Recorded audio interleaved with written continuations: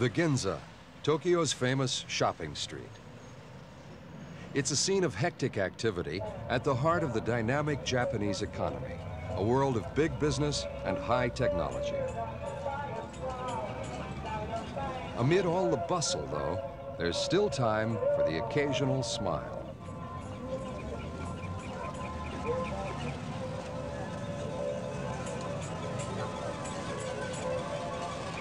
It's an especially happy time for dogs, because 1982 is the year of the dog. In Japan, people still pay attention to the ancient Chinese calendar with a 12-year cycle named after animals like the cockerel, snake, rat, and monkey. Dog-year people should be loyal and honest, good at keeping secrets, but they can also be selfish, stubborn, and wildly eccentric. One thing's certain, 1982 will give a boost to all dog-year people and to all dogs, too.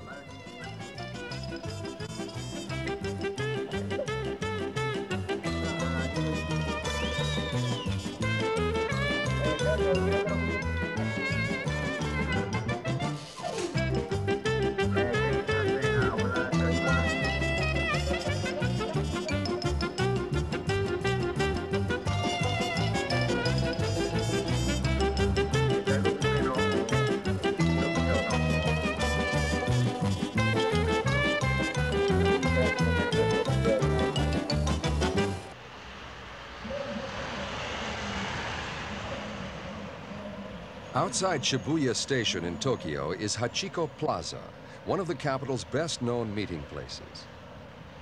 It's named after Japan's most famous four-legged hero, Hachiko, the faithful dog. He came to this spot day after day to meet his master and kept on coming for years after the man's death. Touched by this loyalty, animal lovers arranged for Hachiko to be preserved in a Tokyo museum.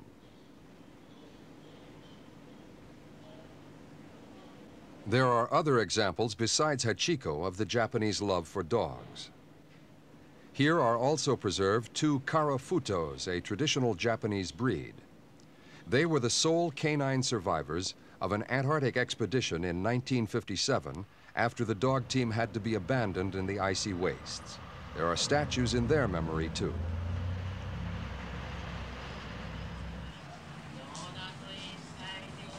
Spring blossom in a garden of remembrance.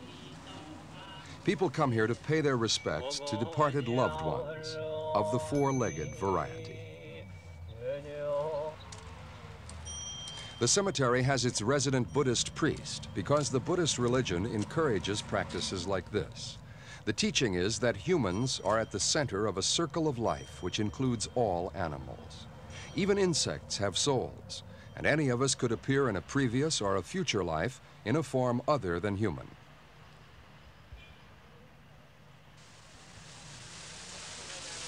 No expense is spared on the headstones, and the deity is sometimes offered money, too.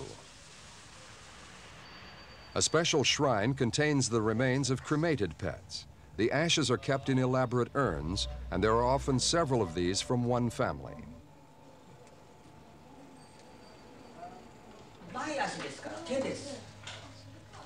Into the classroom now, and attentive students are listening to a lecture on dogs.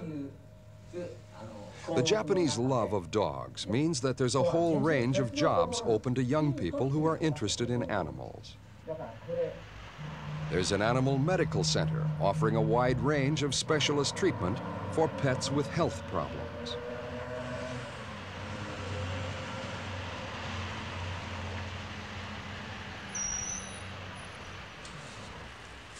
You make an appointment just like at a regular health center, and the staff give individual attention.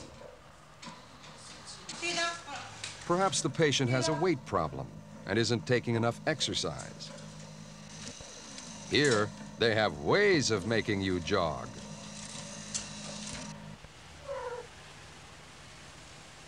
Dogs, like their owners, can suffer from heart attacks. And so regular checkups are advisable, using the latest techniques that medicine can offer, and that includes a cardiograph. This dog may not appreciate the fact, but he's getting expensive treatment here. Countless Japanese pet owners spare no expense when it comes to their dumb friends, and a growing number of businessmen are aware of it.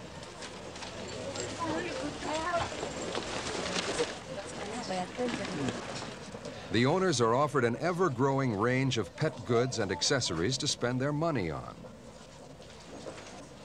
With all the poverty in the world, it may seem a ridiculous waste of money, but animal lovers insist it's not just a luxury.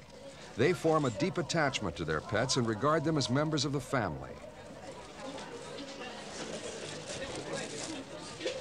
The pet shops import a lot of their goods, which include shampoos, vitamins, high-protein foods.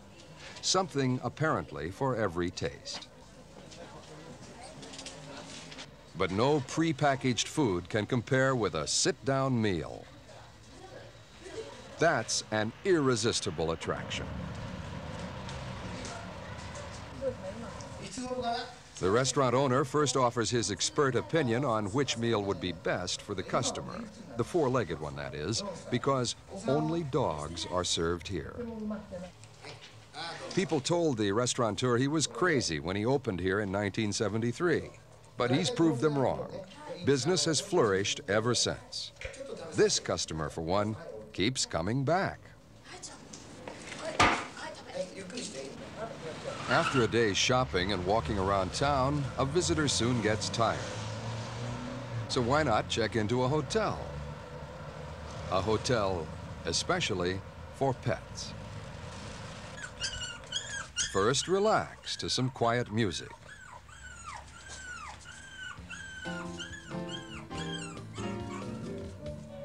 There's room service, of course, and a nourishing menu to choose from.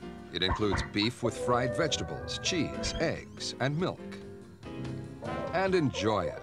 One night here costs 10,000 yen, about $50.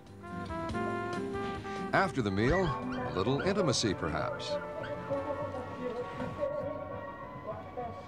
The cat disapproves, too.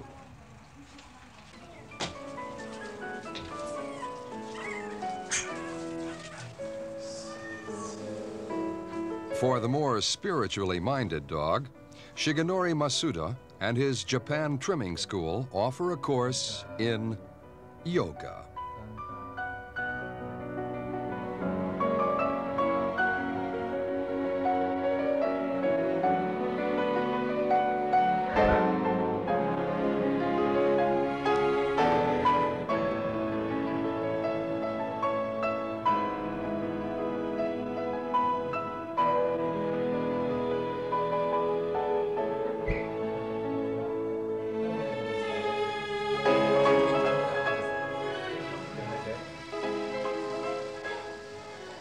A much more conventional scene, the poodle parlor.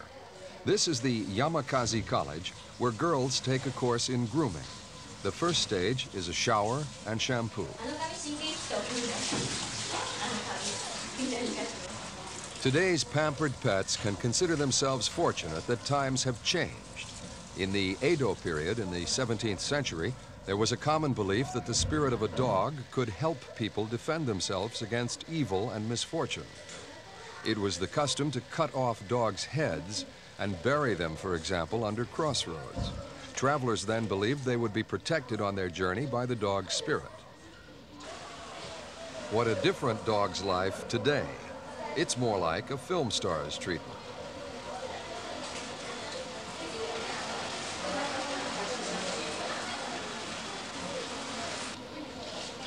A typical scene in one of the pet shops that are doing such a good trade, especially in the year of the dog.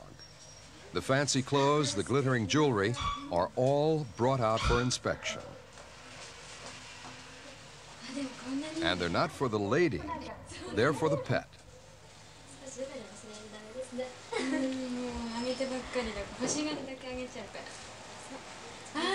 Some words of advice, little dog.